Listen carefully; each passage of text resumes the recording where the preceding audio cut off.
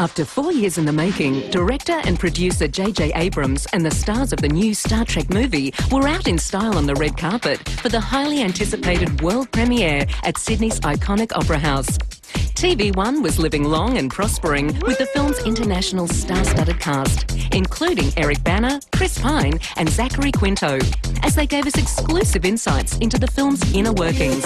Ultimately, it's a very optimistic story. It's a fantasy, but it's also a vision of our future. You know, Star Wars was a long time ago in a galaxy far, far away. You know, Star Trek, this is a vision of our future. You know, hundreds of years from now, it says we live and we thrive and we work together and collaborate. And that idea of going where no one's gone before, on the one hand, it's a cliche. On the other hand, it's actually a very thrilling and exciting and scary challenge. Are you excited about the film tonight? Yeah, I'm very much looking forward to seeing it and sharing with the audience. I haven't seen it, so I'm pumped. Made as a prequel to the original series, the latest Star Trek film takes a modern look back to where the journey all began for the crew of the USS Enterprise. Were you nervous at all about taking on the role of Spock?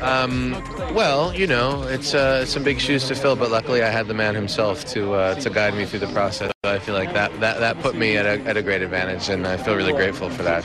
Well, I get to play Nero, who's basically trying to destroy all these fine people on the red carpet here and bring about death and destruction to the Starship Enterprise and their people. So I think it's a good character description. I play the role of Dr. Leonard McCoy, a.k.a. Bones.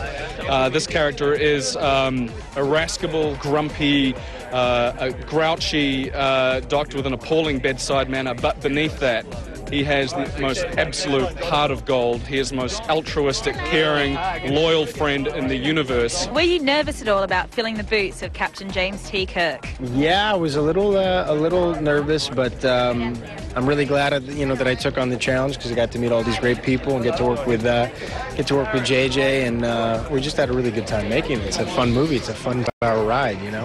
What was it like standing on the bridge of the Enterprise?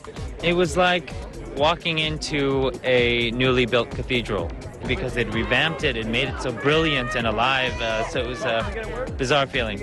I think that it sort of speaks to, you know, the mystery of what's beyond what we know. Buckle up.